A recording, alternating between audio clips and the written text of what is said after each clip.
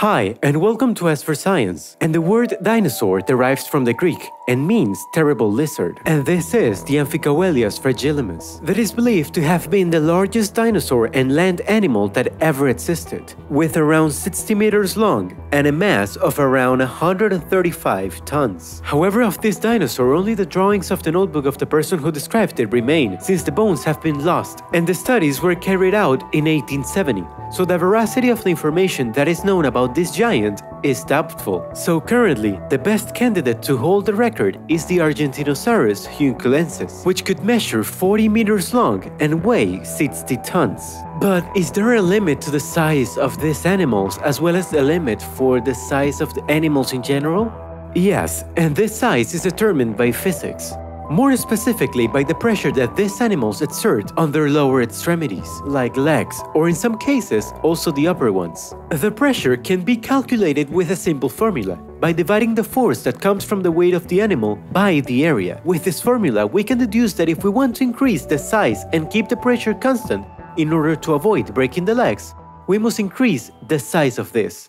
In small animals, this is not a problem, but in large animals, the size of the feet and legs would end up being too big for them to move.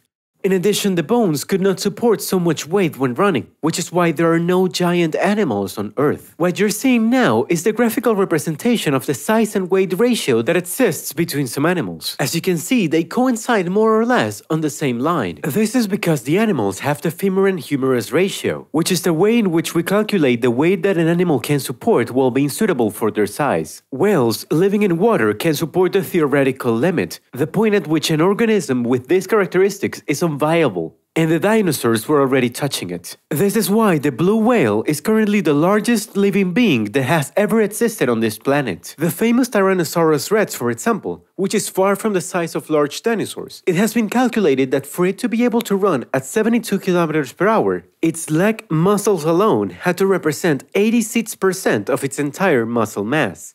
This is something biologically impractical. In fact, many footprints have been found of these ferocious dinosaurs walking, but so far none running. This prevents calculating their speed and on the other hand could indicate that in fact they were not able to run. So the hypothesis that at most they reach 20 kilometers per hour slowly gets more credibility. So by running you could have easily escaped from them. But we are here to see dinosaurs. Surely you have already thought about cloning. How many times cloning has not appeared in films related to dinosaurs? This is Dolly the sheep. It was the first mammal cloned from an adult cell. To create it, the nucleus of a differentiated cell was used, a specialized cell, like the cells of your skin that are not embryonic, and it was introduced into an ovum without a nucleus. The resulting embryo developed in a surrogate mother, and after a while the famous sheep was born and lived for 6 years. Cloning is a technique that has evolved a lot in recent years. After Dolly, many other cloned animals were born for different purposes, like for example simple research, the recovery of extinct species, and even a company that was dedicated to cloning a domestic animal. This company was the first to clone a domestic animal that was called Copycat, a cloned domestic cat that lived in perfect condition with its owner and had 4 kittens. So what are we waiting for to clone dinosaurs if cloning is already possible? Well, there is a small difference between Dolly the sheep and the dinosaurs. The DNA that was obtained to create Dolly came from a sheep that was alive at the time of the extraction. On the other hand, the DNA of the dinosaurs is more difficult to get, mainly because they have been extinct for millions of years, so normally in their remains there is no DNA. The remains that we find of these amazing animals usually never contain it. But this is amber. It is fossilized tree resin that can have insects in them. Amber that is millions of years old have been found, and even some specimens that contain mosquitoes that could have bitten dinosaurs. That is to say, they could contain dinosaur blood. The problem is, again, DNA, which degrades very easily when exposed to the air or to the environment. So it is almost impossible that we will one day find dinosaur DNA that can be used for its cloning. However, we can always go to see movies or the telescope. A light year is the distance that light travels in a year. It is a huge distance, but the fact that light takes certain time to travel from one place to another has very interesting consequences on the subject of dinosaurs. In our daily life, we do not perceive light as something that has a limited speed, but when we look at space, where distances are enormous, this property does become quite present. In fact, when you look at the stars at night, in reality, the light from those stars that you're seeing was created a long time ago. Probably years ago, those stars emitted this light, and now this light is traveling from the stars to you so that you can see them. It could well be that some of those stars don't even exist anymore. A fascinating example is that of Betelgeuse, a supergiant type star that is found in the constellation of Orion, and it's the 9th brightest star in the sky, and it has a characteristic orange glow. And astronomers predict that Betelgeuse will eventually explode in a supernova. Opinions are divided on how long it would take for this fascinating event to occur. Betelgeuse is approximately 10 million years old, but because its great mass has evolved rapidly, some experts point out that the star is on its final phase of its life cycle and therefore will explode at some point in the next 100,000 years. Although it can be that it has already exploded, but since Betelgeuse is approximately 643 light-years away, if it explodes today, we will not know for another 643 years. The event will be, in any case, spectacular. At the time of explosion, Betelgeuse will shine at least 10,000 times more than an ordinary supernova, given its proximity to Earth. With more luminosity than the full moon, lasting several months, it would be an extremely bright point in the sky that could be observed even during day. After this period, it would gradually extinguish until after months or perhaps years, it would be invisible to the naked eye. The right shoulder of Orion will disappear until after a few centuries, a splendid nebula will appear in its place. Things that could have already happened, but given the speed limitation of light, we haven't noticed yet. You're probably wondering what the Betelgeuse star has to do with dinosaurs. It may seem weird, but they have a fairly close relation, referring to being able to see dinosaurs. The light that arrives from Betelgeuse and all the other stars, as I have said before, takes some time to come to us. So it is correct to say that we're looking towards the past when we look up to other stars. And here's the interesting thing. In the same way that we can see the past, someone that is far from Earth could see our past. And this is fascinating because imagine that one day we discover a way to travel faster than light, either through wormholes or through warp drive. It doesn't matter. Imagine that one day we managed to go faster than light and thus intercept the light that came out of Earth approximately 65 million years ago. That is when the dinosaurs were about to become extinct. At that time, if we could reach that point, we could focus our telescopes on Earth and see what happened at that moment, thus seeing dinosaurs. The fact that we could see dinosaurs alive is undoubtedly something fascinating. And although it is theoretically possible, if we go into details, things get a little complicated. The Earth is very small and 65 million light-years is a very long distance. To put it into perspective, all the stars visible in the night sky are about 1,000 light-years away from us. And the Milky Way is about 100,000 light-years across. Andromeda, the nearest galaxy, is about 2.5 million light-years away from us. Look at this photo. The luminous strip on the right is the Milky Way, and that small bright disk is our immense neighboring galaxy. As you can see, it has to be very far for us to be able to see it that small, and it's only 2.5 million light-years away, and dinosaurs are 65 million light-years away. This implies that if aliens or some hypothetical wormhole travelers wanted to see living dinosaurs, they would have to go far away and build a fairly large telescope.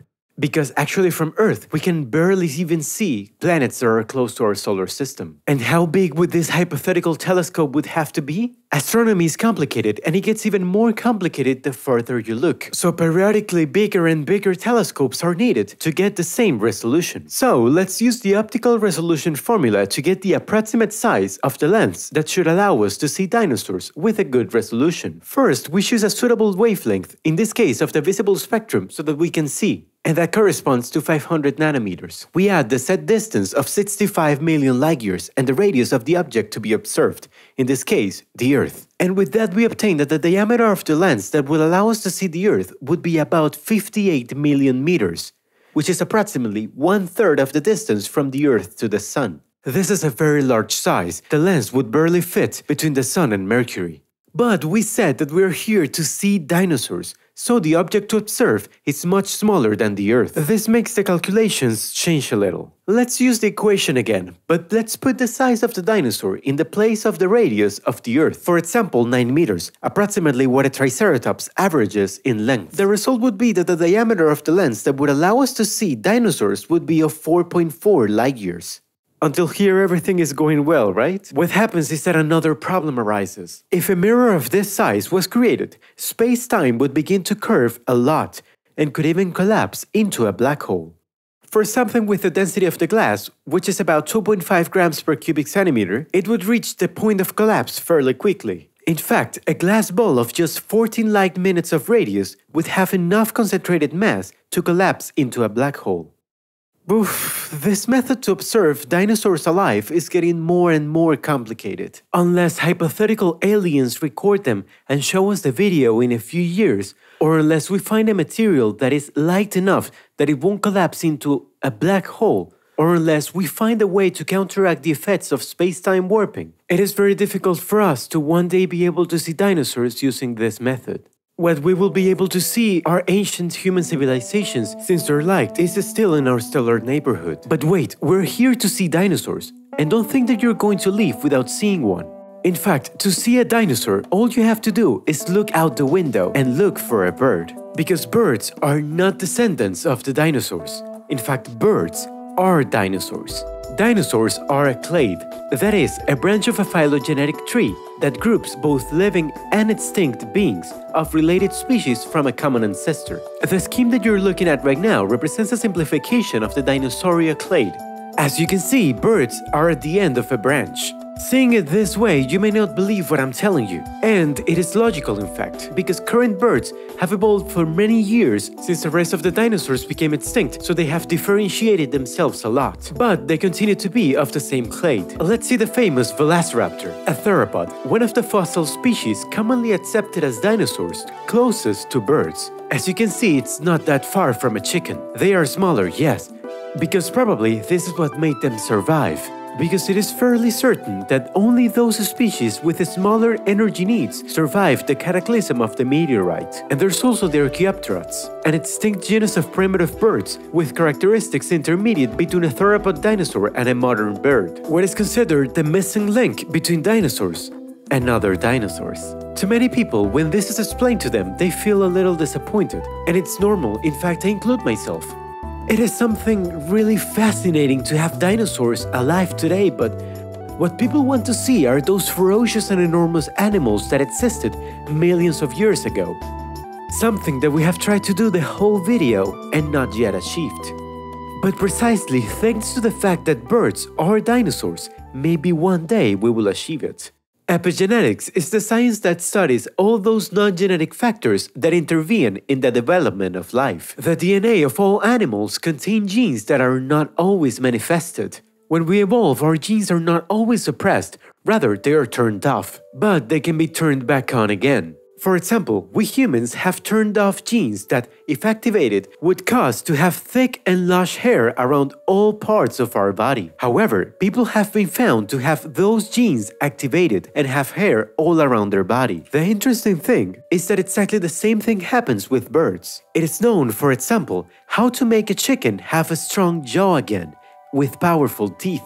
And this can be done with many other characteristics, using for example also reptiles, to be able to recover characteristics that through epigenetics could be turned back on. And using a computer to program them, we could do something very similar to a dinosaur. We could use for example crocodiles so that they would lay the eggs that the dinosaurs would hatch from. This is something that is currently not possible, but everything indicates that in the very near future it will be. But here, a rather important ethical debate arises. Is it fair to bring animals that have been extinct for millions of years back into existence only to lock them up in zoos? Thank you very much for watching the video, and goodbye.